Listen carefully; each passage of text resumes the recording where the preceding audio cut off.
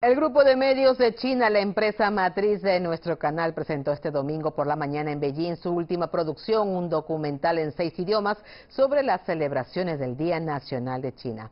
Veamos algunas imágenes en el siguiente vídeo. Un gran desfile militar para celebrar el 70 aniversario de la fundación de la República Popular China.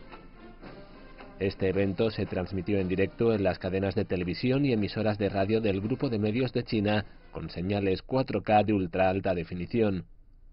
Ahora se ha hecho un documental traducido a 6 idiomas: español, inglés, ruso, francés, árabe y portugués.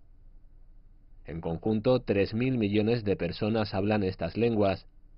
Con estas versiones, espectadores de todo el mundo podrán ver las celebraciones por el Día Nacional con comentarios en sus propios idiomas. Shen Haixion, presidente del Grupo de Medios de China, y Yan Xiaomin, subdirector del grupo, acudieron a la ceremonia de presentación, donde señalaron que el objetivo es que los espectadores conozcan más sobre China y sus logros. Y para una audiencia potencial de decenas de millones de espectadores dentro de China, también se han hecho versiones en cantonés y en las lenguas de varias minorías étnicas, incluido el tibetano y el uigur.